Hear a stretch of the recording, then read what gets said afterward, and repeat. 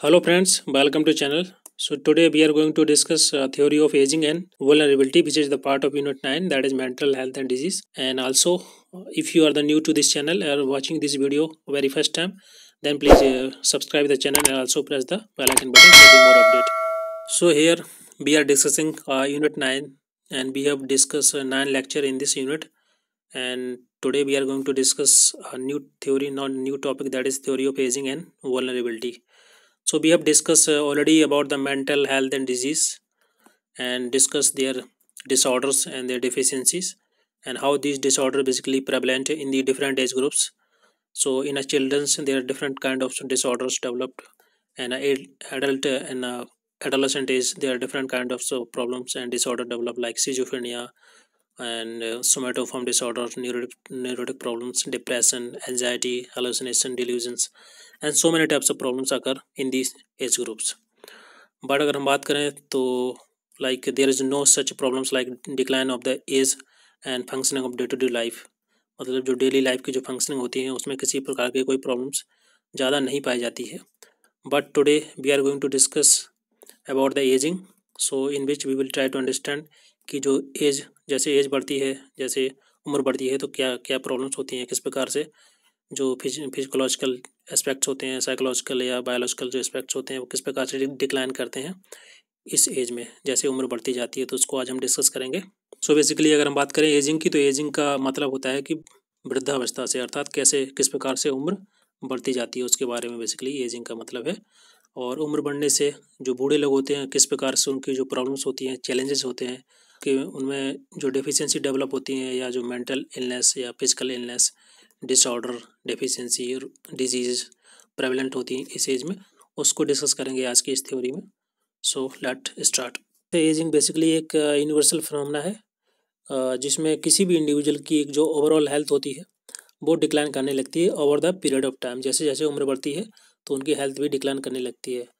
And overall health से मतलब है कि किसी भी इंडिविजुअल के जो बायोलॉजिकल एस्पेक्ट्स होते हैं या फिर सोशल, कल्चरल या साइकोलॉजिकल, फिजियोलॉजिकल जो डायमेंशंस होती हैं उनमें धीरे धीरे बदलाव देखा गया है. और ऐसा भी देखा गया है कि कुछ लोग जल्दी बूढ़े होने लगते हैं, या यह कह सकते हैं कि उनकी जो हेल्थ होती है वो जल्दी या बहुत ही प्रोग्रेसिवली डिक्लाइन करने लगती है. वो चाहे फिर किसी बायोलॉजिकल रीजन की वजह से हो या फिर फिजियोलॉजिकल या साइकोलॉजिकल रीजन से हो. तो उसको हम वेरियस थ्योरी के माध्यम से इसको अंडरस्टैंड करने की कोशिश करते हैं. सो यहाँ पर हम बायोलॉजिकल एजिंग की बात करते हैं. तो बायोलॉजिकल एजिंग को अगर हम डिफाइन करें तो बेसिकली एक ऐसा प्रोसेस है जिसमें किसी भी इंडिविजुअल की जो कैपेबिलिटी होती है, जो अर्थात काम करने की जो क्षमता होती है किसी भी इंडिविजुअल की, वो धीरे धीरे डिग्रेड करने लगती है over the period of time. और इससे क्या होता है, किसी भी इंडिविजुअल की जो शारीरिक सिस्टम होता है, जो फिजियोलॉजिकल सिस्टम होता है, और उसकी जो काम करने की क्षमता होती है, उसके बीच में जो एक बैलेंस होता है वो स्थापित नहीं कर पाता है. जो ओल्ड एज में धीरे धीरे उम्र बढ़ने से क्या होता है कि जो कैपेबिलिटी होती है और शरीर की क्षमता होती है और शारीरिक सिस्टम होता है उसके बीच में इक्विलिब्रियम कंडीशन नहीं बन पाती है, लॉस होने लगता है इक्विलिब्रियम. और इसी को बोला जाता है होम्योस्टेसिस. ठीक है, बायोलॉजिकल एजिंग में. और उसमें बहुत सारे हमारे बॉडी के जो पार्ट्स होते हैं प्रॉपर फंक्शन नहीं करते हैं. जैसे अगर हम यहाँ पर देखें तो ऑर्गन्स प्रॉपरली फंक्शन नहीं करते, कमज़ोर हो जाते हैं, और बहुत सारी बीमारियाँ, बहुत सारे डिजीज़ डेवलप हो जाती हैं, प्रेवलेंट हो जाती हैं ओल्ड एज में. जैसे कि ऑर्गन सिस्टम और टिश्यू जो होते हैं वो प्रॉपर फंक्शन नहीं करते हैं, वर्क नहीं करते हैं, और बोन मास और जो मसल्स के जो मास होता है वो लॉस करने लगता है, अर्थात कमज़ोर हो जाती हैं हड्डियाँ, और साथ ही साथ वेट लॉस भी होने लगता है. मेटाबॉलिज्म जो रेट होता है वो भी गिर जाता है, और साथ ही साथ रिएक्शन जो लॉन्गर रिएक्शन टाइम बढ़ जाता है, अर्थात जो बूढ़े लोग होते हैं उनको बातचीत करने में या रिएक्ट करने में काफ़ी समय लगता है. तो इस प्रकार के जो डिसऑर्डर डेवलप प्रिवेलेंट हो जाते हैं, प्रॉब्लम्स डेवलप हो जाती हैं बायोलॉजिकल एजिंग की वजह से. और इसमें भी हमारे बॉडी में बहुत सारे सिस्टम होते हैं, तो उनमें क्या इसका क्या इफेक्ट है बायोलॉजिकल एजिंग का, उसको भी डिस्कस करते हैं.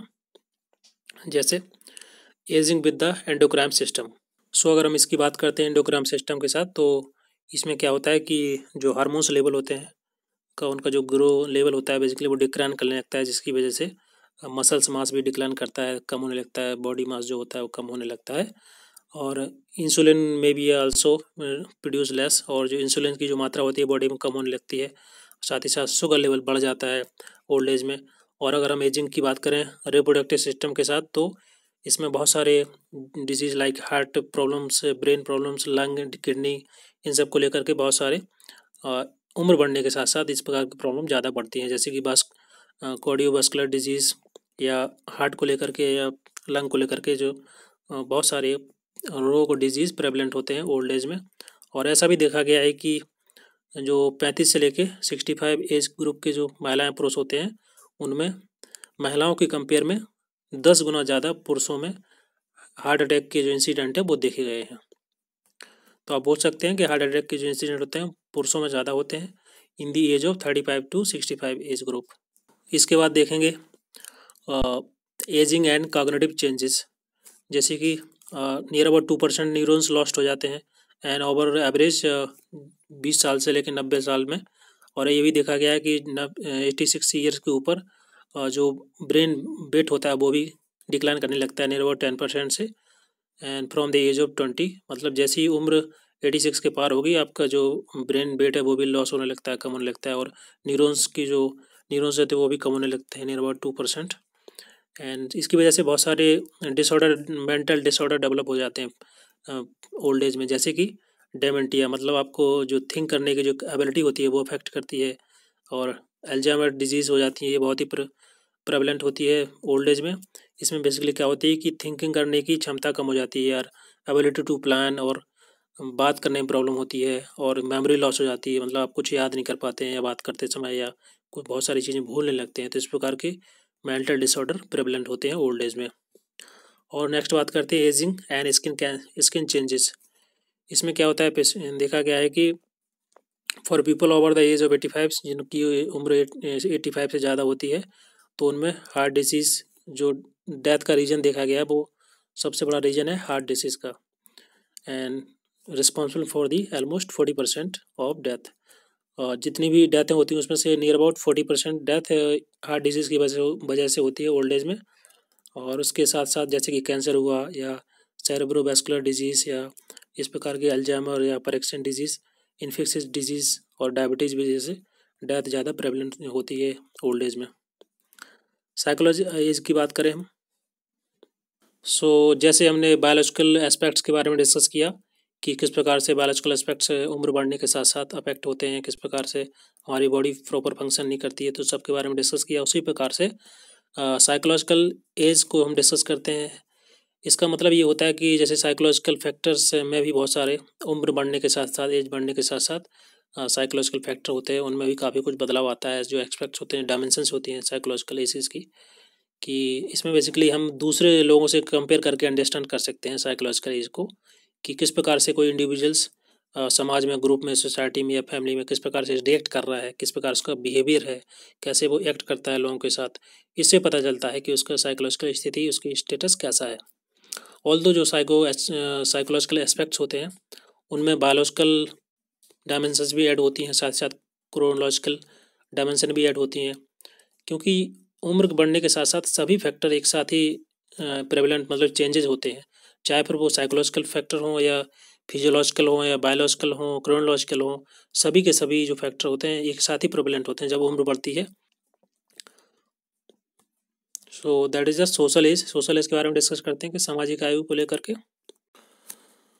ये social as refer to the social conduct, मतलब इसका सीधा सीधा रिलेशन होता है कि इसका, कि जो कोई भी इंडिविजुअल है, तो किसी भी इंडिविजुअल के समाज में, सोसाइटी में क्या किस प्रकार का उसका कंडक्ट है, क्या रोल है, क्या रिस्पॉन्सिबिलिटी है समाज में, किस प्रकार से, क्योंकि एक इंसान, किसी भी इंडिविजुअल की फैमिली में उसकी अलग अलग जिम्मेदारियां होती हैं, कि जिसकी उम्र 25 से लेके 50-55 होती है तो उसकी अलग जिम्मेदारी होती हैं, बच्चों के अलग काम होते हैं, जो ओल्ड एज के पर्सन होते हैं उनके अलग होते हैं, जैसे कि 35 से लेके 25 से लेके 50 तक उनको घर को संभालना, घर की पूरी जिम्मेदारी, बच्चों को संभालना, पढ़ाना लिखाना, ये सब उनकी जिम्मेदारी होती है। बट जैसे ही एज बढ़ती है और रिटायर्ड के बाद 65 के बाद, तो जो ओल्ड एज के जो लोग होते हैं उनकी जिम्मेदारी अलग हो जाती हैं।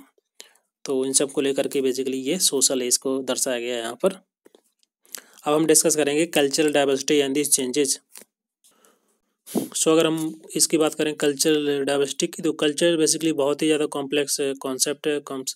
इसमें बहुत सारी चीज़ें इन्वॉल्व होती हैं, जैसे कि किसी भी ह्यूमन प्रोड्यूस जो वैल्यूज़ होती हैं उसकी behaviour, thoughts, believe, attitude, symbols, knowledge, language, traditions, moral, rituals, law, customs.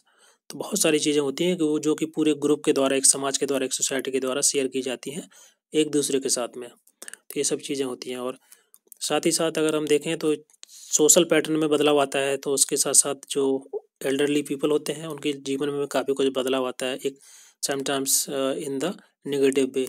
Like जो एल्डरली फैमिली होती है उनमें जो बूढ़े लोग होते हैं उनको अलग टाइप के काम दे दिए जाते हैं, जैसे कि बेबी सिटिंग और हाउस कीपिंग, या फिर रिस्पेक्टेबल पोजीशन दे दी जाती है कि जस्ट बिकॉज वो उतने फिजिकली फिट नहीं होते तो उनको ऐसा कुछ काम दे दिया जाता है कि ताकि वो एक जगह बैठ के कर सकें। और सो इस प्रकार के काम देने के बाद जो ओल्ड एज जो बूढ़े लोग होते हैं उनको समटाइम्स दे फील आइसोलेटेड, से they feel burden on the society. तो इसके बहुत सारे कॉन्सिक्वेंसेस होते हैं कि जैसे कि जो ओल्ड एज में होते हैं उनको चलने में प्रॉब्लम होती है, बाहर जाने में प्रॉब्लम होती है, उनको सपोर्ट की ज़रूरत होती है, या स्टेयर्स पर चढ़ने में प्रॉब्लम होती है, फैमिली या घर के अंदर ही टहलने में प्रॉब्लम होती है। तो ये सब प्रॉब्लम्स की वजह से बेसिकली उनमें बहुत सारे कॉन्सिक्वेंसेस देखे गए हैं। तो उन सबको बात करेंगे क्या क्या इसके चैलेंज है, कि फिजिकल, बायोलॉजिकल और जो साइकोलॉजिकल जो एस्पेक्ट्स के बारे में हम डिस्कस किया था अभी। तो उससे बहुत सारे चैलेंजेस होते हैं, या उनकी जो ज़रूरतें होती हैं, नीड होती हैं, ओल्ड पीपल की क्या क्या नीड है उनको डिस्कस करेंगे, क्या क्या उनके चैलेंजेस हैं उसको भी डिस्कस करेंगे, और क्या क्या फिर सरकारों के द्वारा, गवर्नमेंट के द्वारा उनके लिए क्या स्टेप लिए गए, क्या पॉलिसी बनाएंगी, उनको भी डिस्कस करते हैं अभी। So now let understand the problem of the old age. What is the problem and what is the need of old age person peoples? So अगर हम बात करें यहाँ पर WHO की स्टेटमेंट की, तो उसने उनके द्वारा बोला गया है कि कोई भी देश है जिसकी जो ओल्ड एज पॉपुलेशन होती है, जिनकी उम्र 60 साल से ज़्यादा है या वहाँ पहुँच गई है, तो अगर पॉपुलेशन 7.7% है तो उसको एज ए एजिंग कैटेगरी में डाला जाएगा। उस कंट्री को एजिंग कैटेगरी, अर्थात जो लोग बूढ़े वहाँ पर कितने परसेंट हैं। और इंडिया की अगर हम बात कर लें तो इंडिया के 2011 के जो सेंसस थे उसके आधार पर देखें तो इंडिया की जो 7.7% पॉपुलेशन थी वो ओल्ड एज की कैटेगरी में आती थी। ठीक है। और इवन बहुत सारे अभी एडवांसमेंट हुए हैं, मेडिकल एडवांसमेंट और टेक्नोलॉजिकल एडवांसमेंट, उसकी वजह से बहुत सारी प्रॉब्लम्स जो थी हेल्थ को लेकर के वो ठीक हुई हैं। उसके बावजूद भी फिर भी अभी बहुत सारे चैलेंजेस हैं, तो उनको हम डिस्कस कर लेते हैं कि क्या क्या प्रॉब्लम्स होती हैं ओल्ड एज में। जैसे कि physical problems, disability and chronic illness, बहुत सारे डिजीज़ हो जाती हैं, प्रेवलेंट होती है उस टाइम पे, डिसऑर्डर डेवलप हो जाते हैं ओल्ड एज में। इकोनॉमिक प्रॉब्लम्स, जस्ट बिकॉज जो बहुत सारे लोग जॉब करते हैं तो रिटायरमेंट के बाद उनकी जॉब नहीं रहती है तो इनकम प्रॉब्लम होती है, लैक ऑफ रिसोर्सेज रहते हैं, एम्प्लॉयमेंट इनकम प्रॉब्लम होती है। And psychological problems include emptiness, अलाइननेस, अकेले रहना, अकेलापन, loneliness, sense of loss.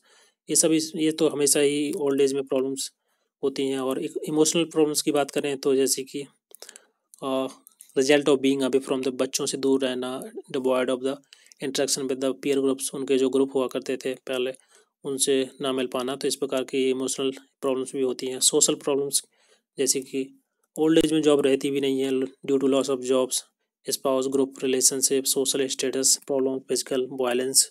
Old age में जो लोग मतलब कमज़ोर हो जाते हैं उनके खिलाफ में बहुत सारे वायलेंस होते हैं, फैमिली वाले करते हैं, या जैसे physical violence, depression, abuse, anxiety, depression, ये सभी डिसऑर्डर भी डेवलप हो जाते हैं ओल्ड एज में।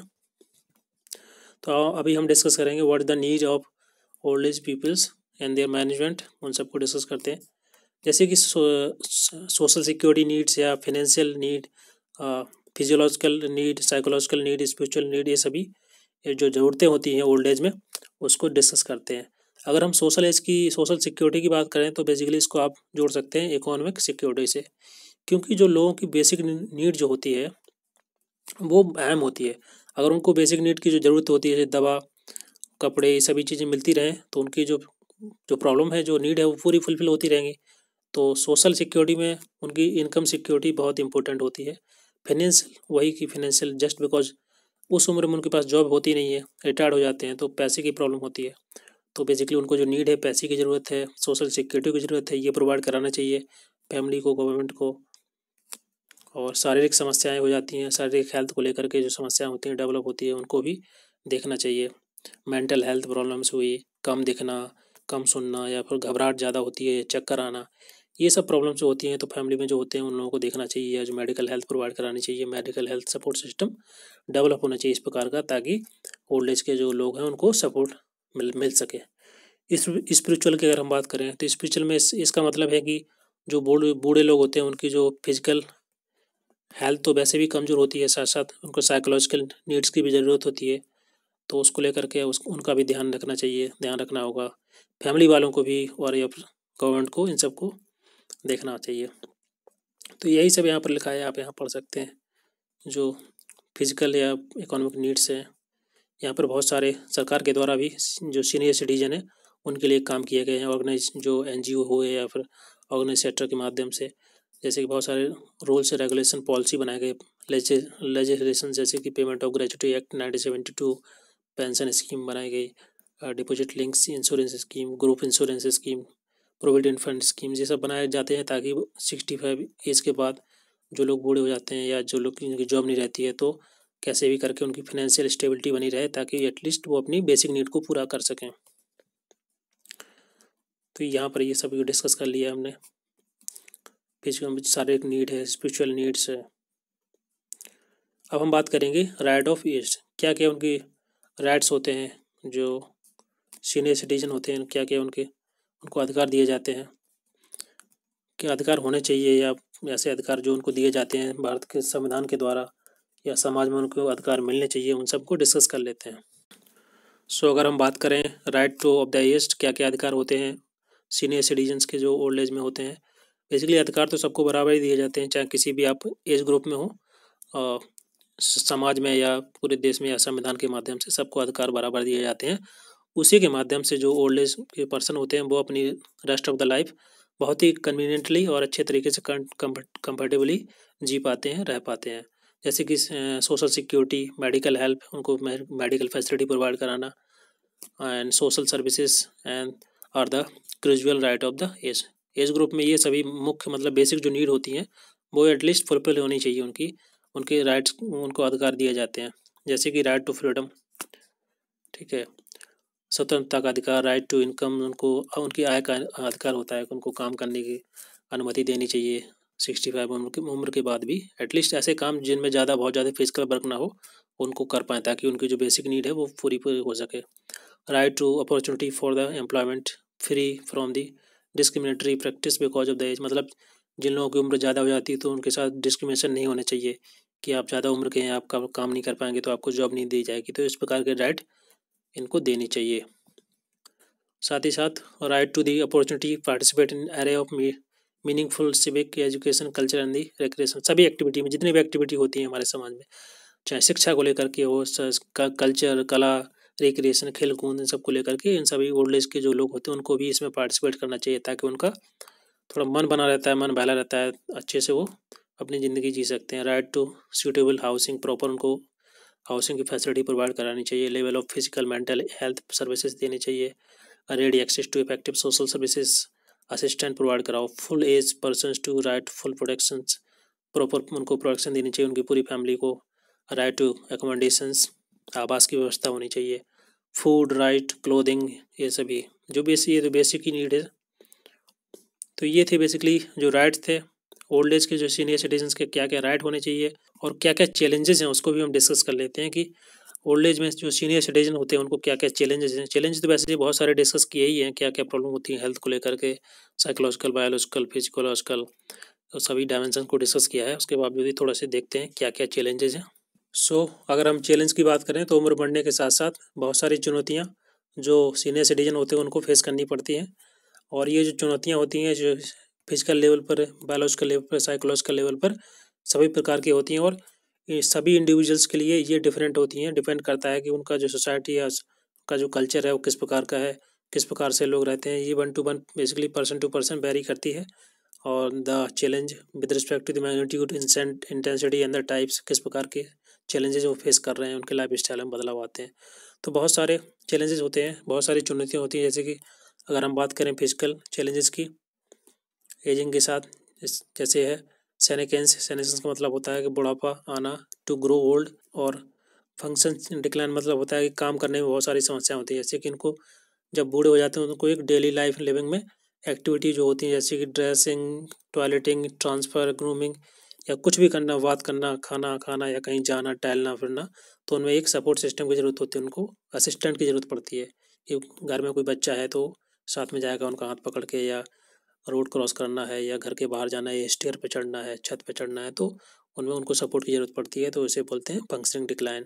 और एज रिलेटेड डिजीज़, जैसे कि उम्र बढ़ने के साथ साथ बहुत सारी जो डिजीज़ होती हैं प्रेवलेंट हो जाती हैं, जैसे कि यहाँ से आप देख सकते हैं डेमेंटिया, cardiovascular disease, diabetes, cancer, stroke, ये सभी जो फंक्शंस होते हैं, क्रॉनिक डिजीज़ भी डेवलप हो जाती हैं, प्रेवलेंट होती हैं इस उम्र में। तो ये जो चैलेंजेस थे बेसिकली फेस किए जाते हैं फिजिकल चैलेंज के अंदर।